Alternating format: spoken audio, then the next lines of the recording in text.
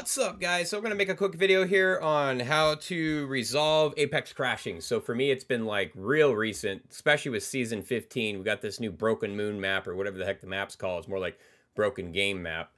And anyhow, I've noticed that it's not just me. I'll be playing with randoms and they disconnect. Then you ask them in chat or voice chat or whatever, and you say, hey, did you disconnect? And they said, no, my game crashed. I'm like, well, how did it crash? Did the screen just freeze? And they're like, yeah, the screen just froze. And so, and it's happened numerous times. And for me, it's happened like all the time. It's really frustrating. I would say anytime I start playing Apex, the first 15 to 20 minutes, the game probably dumps 3 times. And so the fix for me in this case, I'll explain it in a bit here. But I think the cause in my case was because when I upgraded the game, so like the update came out right for Season 15, and when it went to update, it sat there for a really long time trying to verify the files or whatever it was doing. But I mean, when I say a long time, I mean, it was like 45 minutes and never completed. And then my buddy over here, he's updating his, and I think it took like a top of 5 minutes, and his whole thing was updated. So his internet's a little bit faster than mine, but that's beside the point. Mine wasn't doing anything. It wasn't even downloading. It was just sit there and it's stuck. Did it finish on its own? Yes, eventually it did. But I think what was happening maybe is it was stuck on some file and couldn't actually get it to update successfully. Just a guess. So looking at EA's document here, let me move over here and I'll show you also what I'm talking about when it goes and freezes. So like basically this is the idea here. So I'm playing the game and that's it. Frozen frame.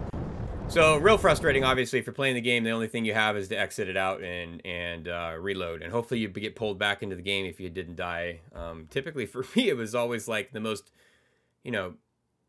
terrible situation that you could be in the game, and then it freezes on you right in the middle of a battle and it just locks up. All right. So EA's got a guide here on troubleshooting Apex, crashing, freezing.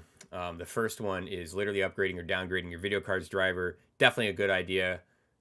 When I got the 3070 Ti, I had to do that. However, caveat there would be that if you just updated your video drivers and now it's crashing, the recommendation would be that you downgrade it. So it's pretty easy to do. You just go to nvidia.com, click on drivers, making the assumption here you have an NVIDIA card because most people that play video games use an RTX, right? There's a couple out there, I suppose, that are on an ATI card, but maybe you don't experience games crashing for whatever reason. You would have to search on YouTube to find a fix for that particular scenario because it's unlikely that the ATI card would have the same issue in relation to video card drivers, at least.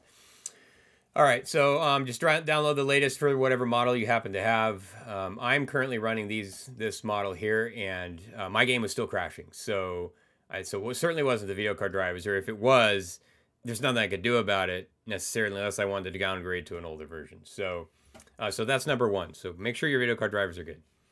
The second one, which I really think this is like the big one here, is reinstall Apex Legends. And so it's not super hard to do. Obviously, if your internet's pretty slow, it might take a little while to re-download. But I can tell you, like for mine, I just did it.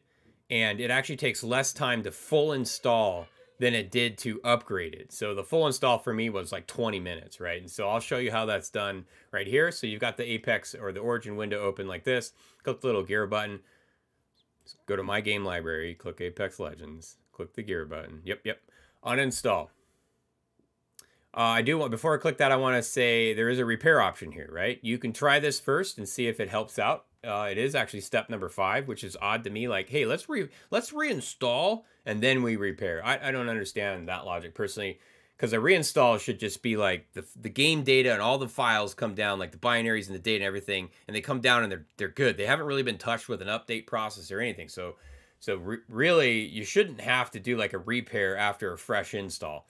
So ideally, if you want to try the repair, which I'd say why waste your time, but if you want to try it, do this one first and then do this one. So it's real easy. Click the uninstall button.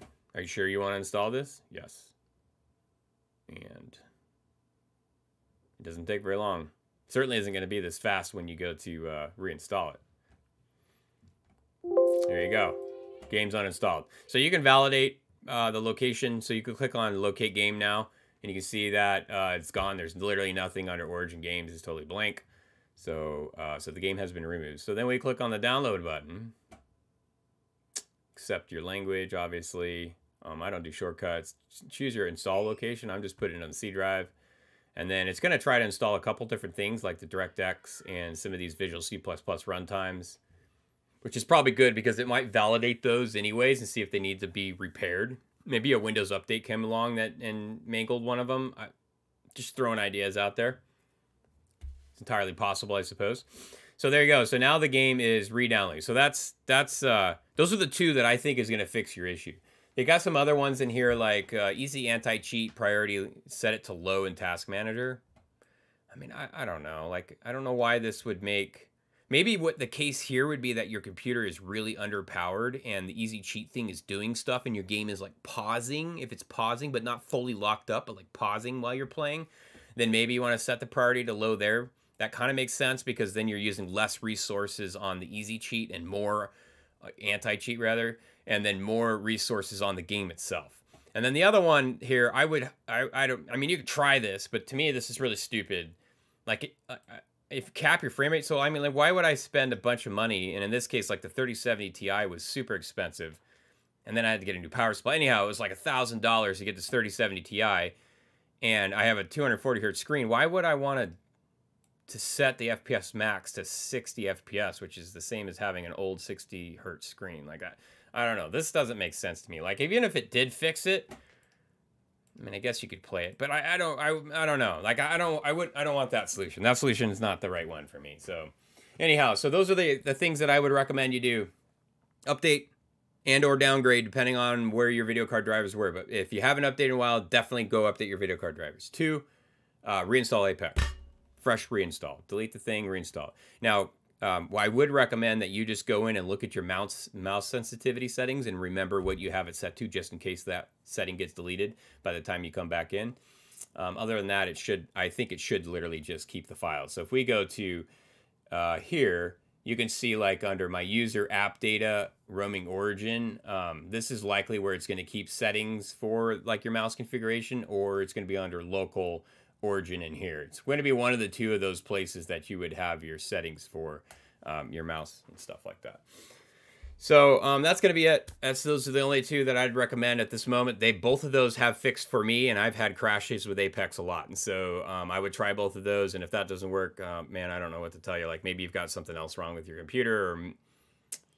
Or, oh, one last item I guess you could say is if you got a bunch of stuff open. Like, I mean, I know you gotta have like Discord to talk to your buddies and stuff like that, but don't have a browser open with like 500 tabs and expect everything to function well. So when you're playing the game, you know, close out all the apps that you don't need and see if that helps too. That's all I got, guys. I appreciate your time.